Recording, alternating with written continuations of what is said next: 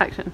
So I just wanted to say that I'm 40 and I did go to university once for a couple of lectures, and I've realised that you know, I was going to do adult re-entry and stuff like that, but it just wasn't for me. I'm like, you know, I want to help people. I want to help the environment, and that was I want to be a marine biologist, and I was like, you know, interested in fish conservation, etc. And I got to meet a few marine biologists, and in my travels in the last 20 years, and they're like, man, we can't do shit. We can't really be outspoken. We can't be activists. We can't really put stuff on social media or whatever because we'll get fired, you know, because we're too controversial, too honest. And I was like, fuck, you know, you study all those years in marine biology to try and conserve the oceans and save the reefs and stuff like that, but you can't really be totally fucking brutally honest. You can't say go vegan, stop eating fish and stuff like that.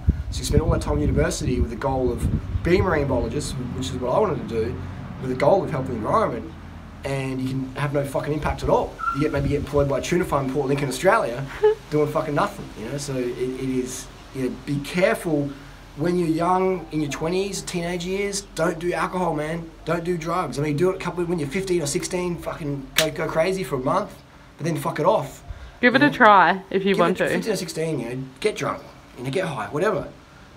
But once you pass that, man, if you're still drinking alcohol at 18 or 21 or 22 or 30, what the fuck are you doing? If you're still smoking weed past fucking 14 or, no, like, let's say, okay, 16. If you're still doing drugs past 16, any alcohol or whatever, what the fuck are you really doing?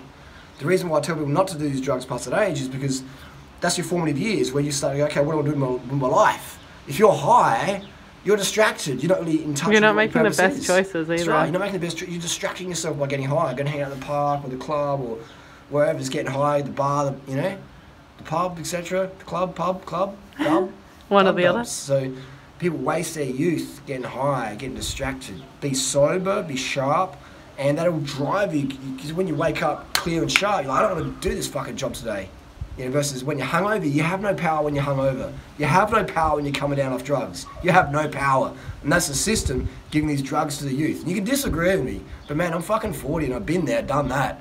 And self-made, self-employed. So, and my lifestyle, man, I fucking love it. I live it. So every fucking day, I do what I want, every single fucking day. So people can disagree with me in the comments or whatever, blah, blah, blah, blah. So hey, I'm living it. I'm walking my fucking talk.